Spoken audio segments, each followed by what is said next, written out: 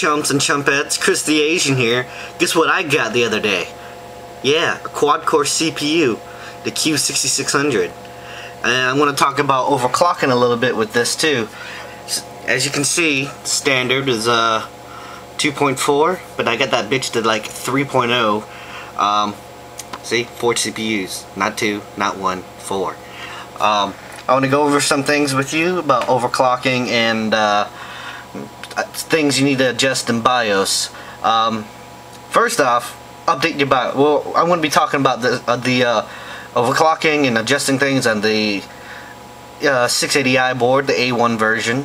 I have Evga, and as you can see, I think it's this one right here. You see the BIOS versions changed to 2.053.Bravo, which is B2, and this used to be P30, but now it's P32. So yeah, you got to update your BIOS, and let's see. Then you got to hit delete. Let's get into there. Yeah. Yes. Come on, computer. Yes. There we go. Let's see. First off, a couple things you need to do before you overclock. Go to your system clock. Make sure the multiplier is on 9, not auto. Let's see. Go to frontside bus and memory config. Usually it'll be linked, but I have mine unlinked. So unlink it. And that would be normally 1066. So let me change that. As you can see right here, this changed. It's 2.4. The frontside bus of this stock is 1066 and it's 2.4. What I did was I changed it to 1333, and even though it shows 2.998.8, it's rounded up to 3.0. Why I have it at that? Because I can. I haven't gone any higher yet because I see no need to. And if you need to adjust your RAM, you adjust it here too, but I got another video for that. So yeah, just watch the other one before for the memory thing. Yeah. CPU configuration. Down here, if you had a dual core, these two down here would be disabled. And now you need to enable it. Just hit enter, select disable, enable, and of course, you know, hope you guys got common sense and choose enable. So all 4 of your cores are enabled. Next thing you need to do, disable this, the limit CPU ID, disable the Intel speed step, disable the CPU thermal control, disable the C1E enhanced alt state, disable that, leave execute disabled bit and virtualization technology enabled. Why? Because I read this somewhere, so just go with it. Next, system voltage.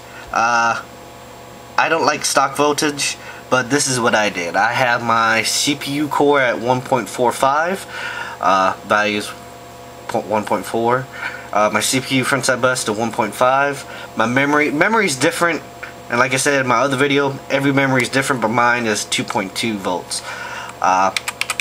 The Enforce SPP, I have that at 1.45. The MCP, set that to 1.550. And HT Enforce the SPP to MCP 1.4. Why is it that? Why is it those voltages? Because I read it somewhere. I can't remember the site, but just go along with it. Now, let's see, anything else we need to go over?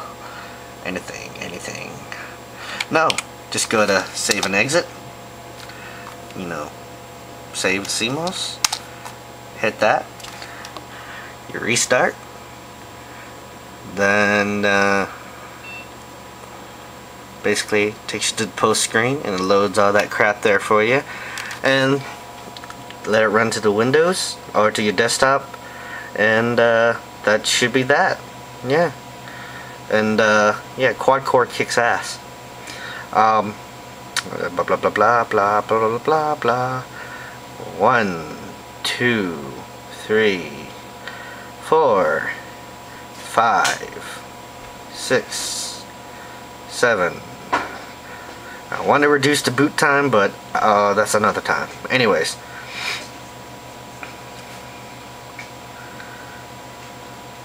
that goes up, and as you can see, you can just go ahead and open up things all you want.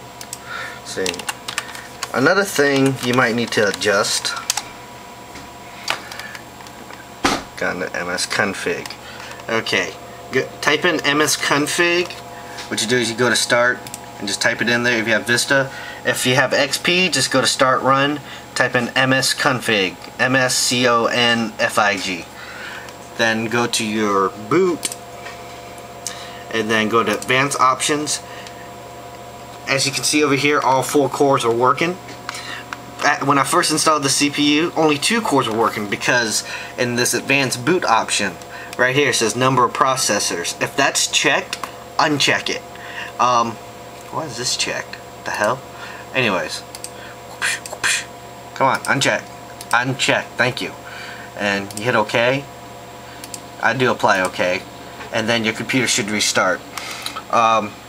When you do that, number of processors, once you do that, you restart the computer and all 4 cores should show up.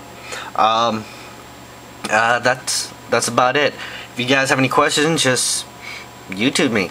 Yeah, YouTube me. Everybody else does. Or you got my Steam or Xfire, bug the hell out of me there too. Yeah, but yeah, this quad core fucking kicks ass. Seriously, I multitask like crazy now, and I've not yet maxed out all 4 cores yet. I might have maxed out 1 core or 2 cores, but or even 3. But having a quad core, people say it's excessive. I thought it was excessive too. It's not. It's the best bang per buck, honestly, for a quad core, because my E6750, basically same price, but you get 2 more cores, so what's there to hurt? The Q6600, if people tell you that CPU's out of date and go with like a Q9300 or something like that, it doesn't make a difference, honestly. If you want a quad core that's affordable, get the Q6600.